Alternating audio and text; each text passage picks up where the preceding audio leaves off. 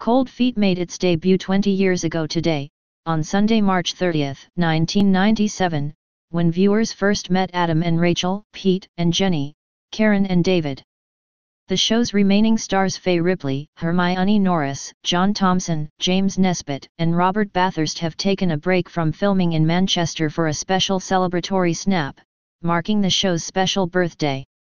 ITV Faye Ripley, Hermione Norris, John Thompson, James Nesbitt and Robert Bathurst team up for a special snap. Cold Feet initially ran for 5 series until 2003, before returning last year for a brand new series, watched by 8 million viewers. On today's special day, creator Mike Bullen says 20 years ago, when Cold Feet began, I was just trying to write a show that would amuse and hopefully move my own generation. We weren't a tribute act to ourselves, we've still got something to say.